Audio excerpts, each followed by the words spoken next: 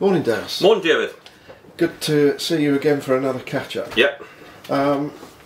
Let's talk briefly about Saturday, because we did talk about it after the game. You were a bit down, I thought, but unsurprisingly. I was alright. Somebody else said that, but I was alright. As soon as I got the coach, I was fine. I knew we played well. It was horrendous, really, about 20 seconds before I'm doing the huddle, which we'd do and clap the fans before kick-off. I'm doing that, and as I'm walking off, Christian's come on and said, "Max Glassman, can I play?" It was a bit of a jerk up because we've trained all week how we're going to play, so we just put Tom in there. Then I thought, well, I just thought it's a good side, Halifax. I thought we were a better side. I thought if you took the 44th minute and the 46th minute away, I thought it was a great performance. It's the best I've seen the club. It's my 4th year manager here. I know 2 years have been spoiled by COVID, so you could say it's my 3rd year really. But and it's the best I've seen the club walking in. It looked real. It looked proper. You know, like all the banners and the outside bars and everything with buzz about the place. There was a massive buzz, so anything what let us down was the result really. The crowd were fantastic, and even when we lost, I think they knew that we had a go. So the only great thing is the club looked after us well by going down to Torquay and doing things right there, so I've got to be grateful to them. Grateful to support us to turn up, and it's just that little thing what spoiled it was the result. Apart from that, I thought it was a great day and I thought we played well. Down, I'm always down for lose games, but you pick yourself up quickly, you got to. Yeah, I mean, sometimes, as we all know, one of the main reasons we all love football is because you never can be certain what's going to happen. That's the whole point. Yeah. But sometimes the better team actually loses. Yeah. It does happen. We did have 64% possession or something like that, we did. But Halifax had that a week before, near loss. It just swings and roundabouts, and we made a point of seeing and have all the possession. We're passing the ball well at the minute, we are, and all that, you know. But possessions, we've got to score goals. We've got to score goals. So the only thing was defensive mistakes, but I think Wealdstone had 21 crosses, defended 19 brilliantly. 21 crosses against Wealdstone. That's unbelievable, and that's okay. So and we got the first head on every single one, except for the 2 where a lad scored and the other one. But that's unbelievable defending. And on Monday it was unbelievable. But it's a lack of competition by the 3, 5, if you want to call them. Or like it was 4 on Saturday, to be honest. But like with 4 there, we've got to do better at this individual mistakes. You take that individual mistakes away, then it's a really good performance. You say it was unbelievable defending to head away 19 out of 21 crosses, but yeah. Were you not a bit concerned that they were getting 21 crosses in? No, because that's the way we play. And you know, if you've got trust in your defenders, we're playing attacking football. You know, like, you know, so you're all going to have a calmness. When you're under pressure down that hill, yeah. You know, it is going to be a lot of balls coming away. And you know, you talk about crosses, you talk like balls getting slid in. You know, anything what coming out in your box, we defend it very well. It could be a bit of a concern what you said there, to be honest. But you know, if you defend it, you do. If you don't, and we didn't defend well on Saturday, but the rest of the play was very, very good, so I had to take a lot of heart from that. Yeah, I did say to you on Saturday, were you a bit concerned about going down to Torquay with a limited size squad because of injuries and illness and so on, but you basically, well not basically, you kept the same team exactly, despite being very critical of the defence. You could have made at least one change, or... I said I was going to, right. I did. But it was the same team with different formation, wasn't it? Yeah. When you think in hindsight, we could have changed that formation on Saturday a little bit because Tom Champion's back three were unbelievable down there, unbelievable, and all that, you know. So I went there with let's say the club look after. We went Saturday, had a great day Sunday, going in the pool and all that with Torquay and things like that. We prepared a little training session for half an hour, and I could tell the lads were focused. So I had no doubt. I woke up on the morning, like Ian Dyer said, just think about it, what you're going to do. And I woke up in the morning, me thinking I might make 2 or 3 changes for freshness, but I looked at the lads and I looked at Tom Champion, I looked at, oh, we're fresh. So all it was is just change the shape, and they were fresh as, honestly. So they've got a lot of credit, the lads got to take loads of credit because it's all down to the players who've done it. But like, you know, there's things like Clarky and, you know, things like what John and the chairman and the board of directors done for her. Kelvin got it all spot on. The food was fantastic, the hotel was fantastic, everybody bonded together. Someone went to the pictures together, someone done 10-pin board, and we got people in each other, and they were fantastic. So I thought we'd win the game, to be honest, against a very good side, Torquay, good club, very hard done by last year. You know, I've been top of the table that long, got a good manager, experienced manager. It gets rocking down there. There's other fans, it does. We knew that as well, and you know, I get a bit of banter with him and all that, you know. But he goes everywhere you go. But I thought it was a great result and very pleasing. But I do think the lads done unbelievable. But yeah, I went down there in my own head thinking I'm going to make changes. But if you like yourself, you like everybody else. So I woke up, you know, Monday morning and said, this is what the team's going to be. We're going to change shape. We're going to keep that, because people like Tyreek will get in our team and Blocky, but in Loza. But we've only played 20 minutes here, 30 minutes there. We've got a behind closed friendly on Friday to give them 90 minutes and. it might be different next week with any coming back, and we don't know how long max. But I just thought it was the best team to do. If I got it wrong, I would be the first one to say, one, change in shape, two, but I thought we got it spot on, to be honest. Yeah, we'll come back to that game in a moment, if that's okay. Yeah. I was chatting briefly with Martin yesterday, who said that the whole trip was planned in considerable detail. Yeah. Firstly by Clarkey and Ian Dyer, but then you even had contributions from Gary Lewin about suggestions of things to do. Oh, I said, it's just, we want to get it spot on, because we're full time, we can't. I said, listen, we're going to go down this Saturday, so we get it spot on. So yeah, we'll do a little swimming thing in the morning, doing stretches in the pool. Brilliant, we could never do that on a Sunday morning. Little half an hour session, no more than half an hour it was. The food was spot on, the rest was spot on. So it was really good. You even had the chairman in a bikini swimsuit good in the pool, you know what I mean? So, so she's in for the next Olympic shows, but she doesn't mind, she just joins in as part of the parcel of being at work, and we all join in together, you know. So she jumped in the pool with everybody else, fantastic. So that's what it's all about, everybody sticking together. It was good. And that's reminded me, Martin said in his interview with Ian after the game on Monday that the players had some hydrotherapy. So can you explain what that is exactly? I've done it, like. Is that when you got in the pool? Yeah. Oh no, the pool. I hate the you know. I just sat there and watched them and all that, you know. Stuff. So what is it? But we're doing things like doing stretching and all that in the pool. So walking around the pool, doing your groins, doing your different stretches, and it takes all the impact. So apparently it's great for you and all that, you know. And, so it's a bit like a warm-up routine, but in water. Pool, in water, so you're not doing anything on your joints and on your knees and all that, you know. And Gary Lewin suggested, I think, and we went for that, and Clarkey done it great, to be honest. You know, I really did, and the lads had a good laugh about it as well, you know, because. They're going around the pool and Josh Casey's up to there, but Musa's just up to his shorts, you know. But it was good, great travel. Enjoyed the trip. Want to get together, and obviously it was John's first trip as well, and he loved it. He did, and everybody loved it, so that was good. But I'm really pleased how it went. Good. And then turning to Monday's match, 2 goals up in 5 minutes.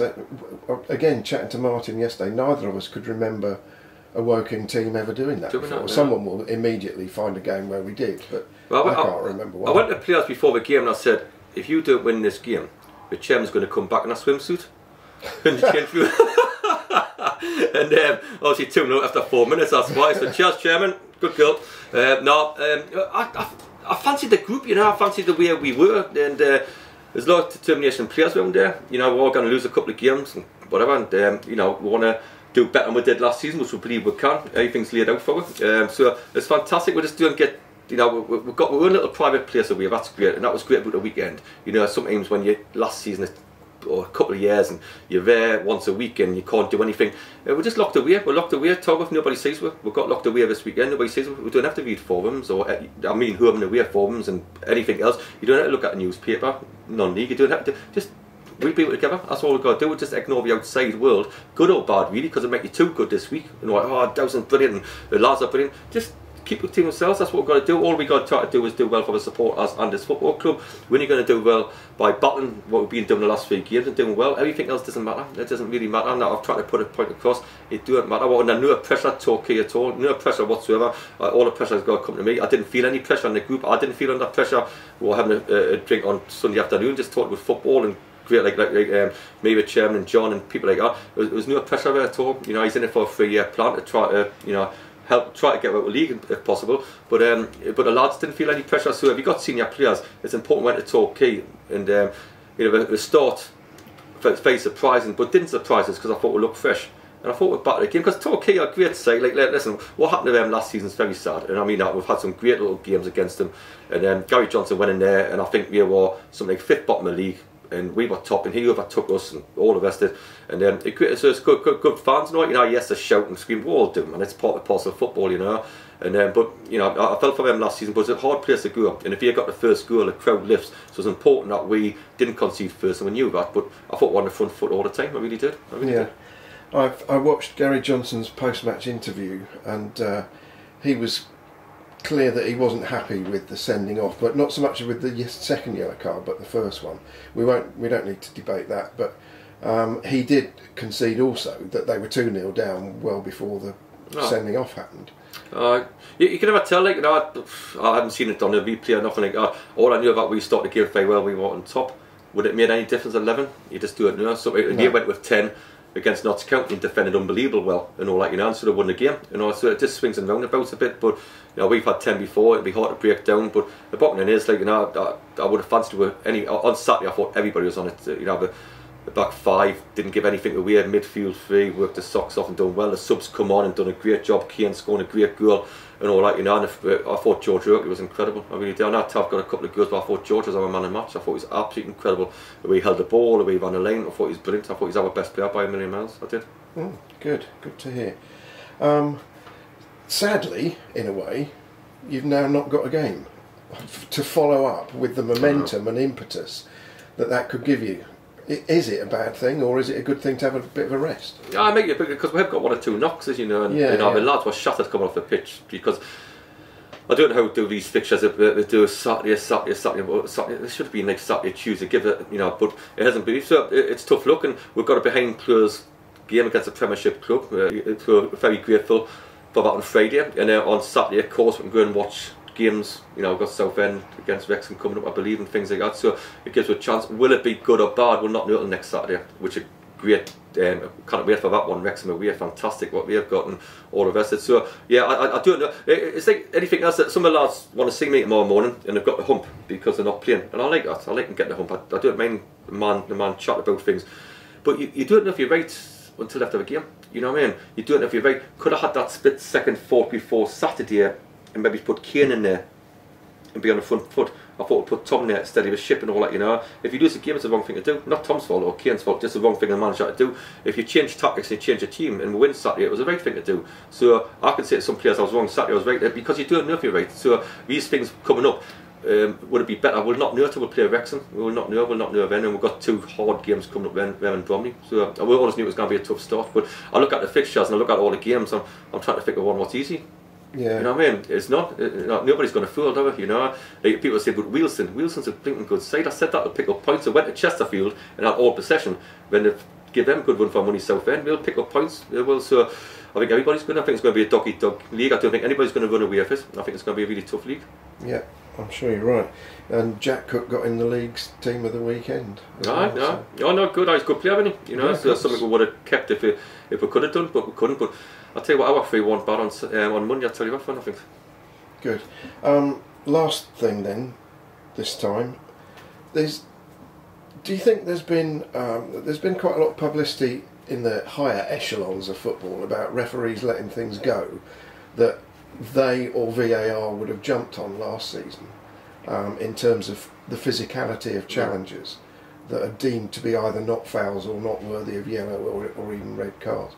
Have you noticed anything like that in this league yet? Should put it. I went to ref on Saturday, who I thought, you do think he deserve it, but I see us, we'll go in the box and people get shirts pulled, and he said, but I'll give a penalty. I would have to give 10 penalties a game.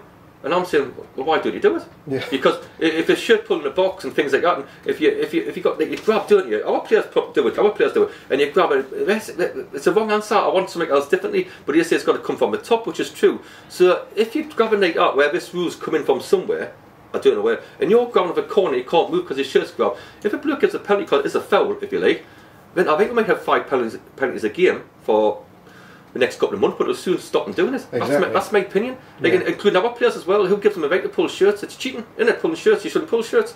But we believe that you can, within reason. We do. I talked to one manager and he said, oh, you'll get away with pulling shirts. But what gives that the right to do that? It's wrong, it's fouling. If you pull a shirt, it's foul. So if a referee's got the guts to see a penalty, which it is, but then also, well, we'll give 5 penalties every game. Okay, let's have 5 penalties every game. That's my opinion.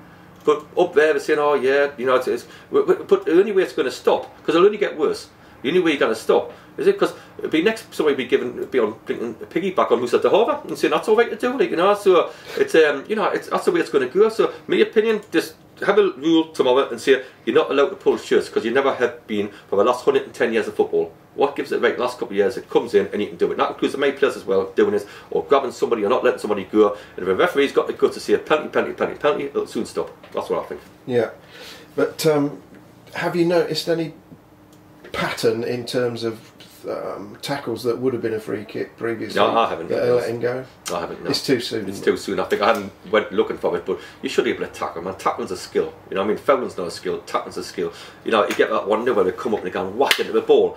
And the referee says, oh, intent. If you hit the ball, you hit the ball. If you hit the man, it's a foul, or you send off. If you hit the ball, it's a skill. If you get your two there for, or even your studs there for, you know, and stuff like on the ball and all that, you know, and it's all just a 10 things. I was to tackle like that, you know, I'd go in there. If I missed it, I'll get sent off. But bring back tackling backwards a skill. You know, fouling's not a skill. If you're going to do somebody, it's awful for somebody. You're going to try to foul somebody. That's not very good. But this tackling's a skill. But you've got all these provers now who just want to go boom, boom, boom, boom. No tackling, under 23 football, and that's what happens. You know, like, you know, it's wrong for me. I think tackling's a massive skill. I think defenders are going out of the game. There's only John Terry I can think of the last 10 years who was a proper defender. All these lot now, they're good on the ball, they're good, which is great. But how about the tackling, brave heading, and putting your head where it hurts and putting your foot where it hurts, and every now and again giving a foul away? It's gone out again. So I think it's quite sad, really. And just because you've just mentioned it, is there a concern, or not? Maybe not concern, in terms of your behind closed doors friendly against an unnamed Premier League team? Yeah. When you have to tell your players don't tackle them. No, I don't think. I think that's probably one of the reasons they do it. Like, you know, we'll do a lot of this. We'll play a lot of friendlies behind closed doors because we can. You know what, you know, and. The bottom line is, you know, we will play a different way, but I think we are like that. I think we are like the physicality. I think that's why Chelsea want to play against us, because they use young lads doing like the physicality lads, and I think that's why I do, because we're not as good as them. But the bottom line is, we can rough them up a little bit. I think that's part of their education, so I think they're quite happy. So you don't actually have an agreement with the other team's coach that you'll just shadow each other? We just no, 100%. If not, it's pointless having a friendly. Let us try to get the ball off there as a fitness exercise, and let them have our physicality. I remember Chelsea before 3-0, unheard of, innit? But because we were more physical second half, 1-4-3. 2 years ago, beat Chelsea down here. 3 years ago, doing that upon header when you battered it all night, one ball in the box, physicality. Now these young lads have got to learn it, like our young lads do. You know, that's why we're sending Leo away and Salim away to get physicality in them. You know, Rumble and Evans and all that, they all go away to learn about the physicality of football. You've got to have it. Sure. Okay, well, enjoy that game. I'm sure sure your players will enjoy coming up against one or two famous names, no doubt. And we'll talk again in future. Brilliant. Okay, good luck.